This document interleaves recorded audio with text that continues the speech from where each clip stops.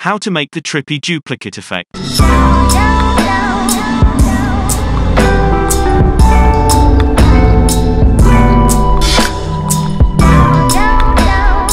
Today's video is sponsored by the Megamind. Open your clip in the Fusion page. Add a merge node. Bring a Luma keyer in empty space. Connect your clip to this and drag it to the left viewer. Bring all the way up the blur, contract expand, and gamma sliders. Right-click in the low value, and select to modify with shake. Go to the Modifiers tab and decrease the smoothness slider. Add a glow node. Bring down the shine threshold.